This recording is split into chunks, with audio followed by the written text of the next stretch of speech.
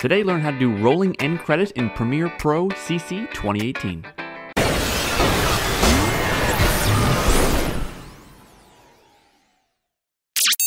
Alright, so first thing you'll want to do is make sure your Essential Graphics panel is open. You can do that one of two ways. You can go to Window and make sure Essential Graphics is selected, or just change the workspace to Graphics.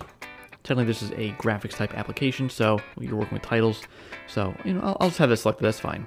Now go to, make sure your type tool is selected and click anywhere on the frame.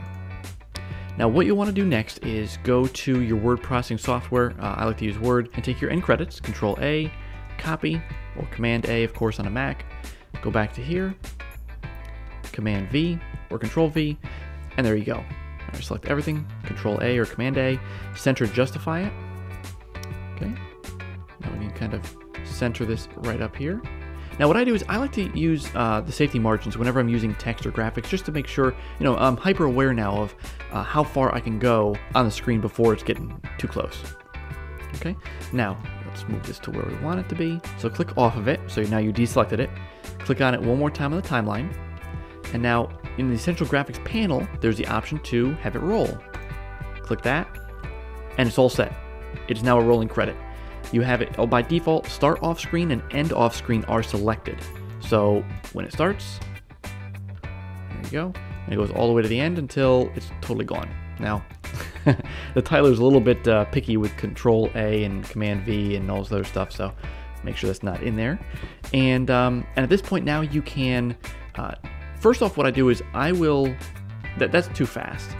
And the way you control the speed of this is by adjusting the duration of the clip.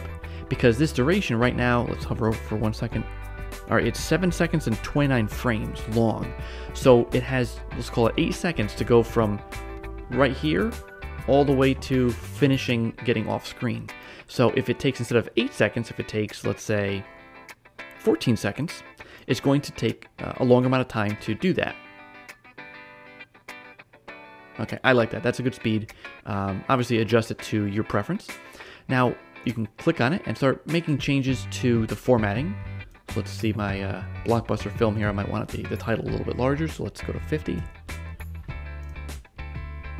And, I decided I don't want just one space. I want a couple before it starts.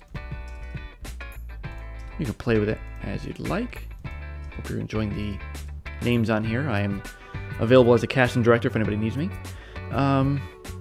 And that's really, then just play with your formatting until you like it. Now, of course, I am adding more spaces here so that all this is longer, right? So all that right there, I basically stretched out how much text there is. So as a result, it might go faster because you still have the same length of time to get through all of that. So let's watch it again. See, now it's a little bit fast. Let me stretch this out a little bit more.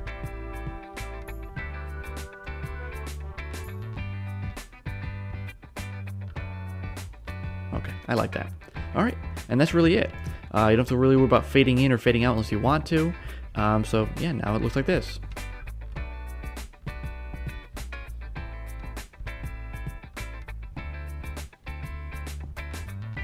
Now, of course, it's a black background to this simply because there's nothing underneath it. So if you want to put another layer of video underneath, let's just say, I don't know, for giggles here. Now see how difficult that is to read. Now you are able to, of course, change the properties of the text as you would a normal text item. So just go ahead and click on there. Let's say, so we want to change that to red, maybe bold. Maybe instead of 50, let's say 70. There you go. Now, of course, that's terribly difficult to read still, so you might want to play with the font size maybe, maybe change the opacity. I'm just kind of playing around here now, but just kind of give an idea.